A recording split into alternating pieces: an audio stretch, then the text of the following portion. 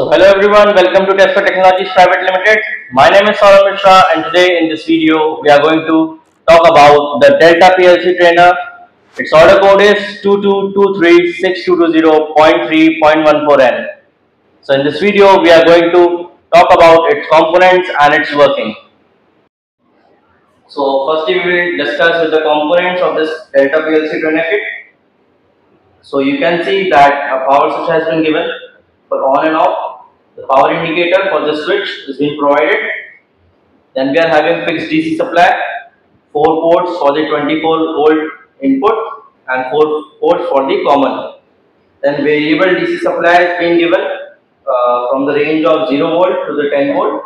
Okay, and a port for its input. Then 8 buttons of different color switches being provided as a switch bank. Okay. After that, we can see that analog inputs being given, 4 analog inputs and 2 common ports. After that, there are digital inputs. Okay, so in Delta PLC, there are 24 digital inputs. Okay, 8 into 3, 24 digital inputs. Then these 2 ports for the transmission and receiving of the signals. Then this is the main programmable logical controller, that is Delta PLC, which is inbuilt.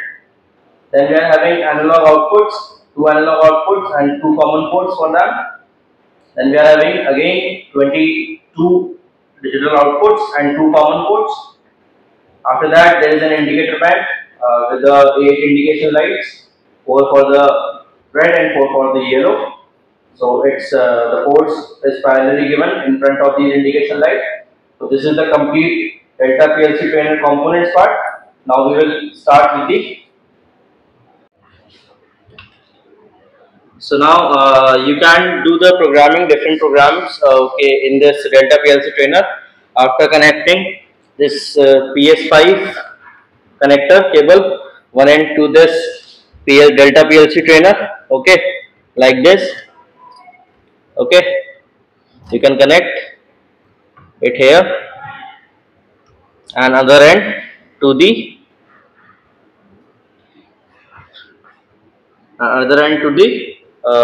your CPU of your PC, okay, or the system. Rest of the programs is you can take the help of the manual, okay, and everything is explained in the software part. So now we will deal with the software part of PLC Trainer. So firstly go on the COM manager, then click on add, then click on auto detect, then OK. Then it will show you that detecting is successful. Click on OK, then click again on OK, then select the driver one and minimize it. Open the ISP software.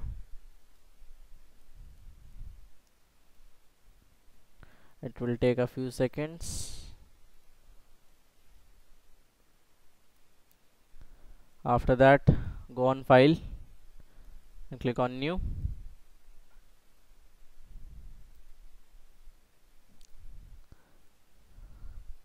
After that, you can name any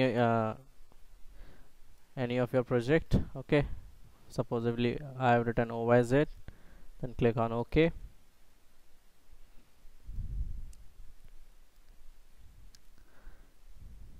Now accordingly to this, you can create your own ladder diagrams, and some programs have been already given in the manual, such as AND gate and many more. Okay, so you can refer to the manual. So here is the complete demonstration of this Delta PLC Trainer from my side. If you have any query, you can contact at Tesca Global website. For other information related to this product, you can refer to the manual, and for information of other products, that is given in the links given in the description. Thank you for watching this video. If you like this video, just like, share and subscribe to our channel.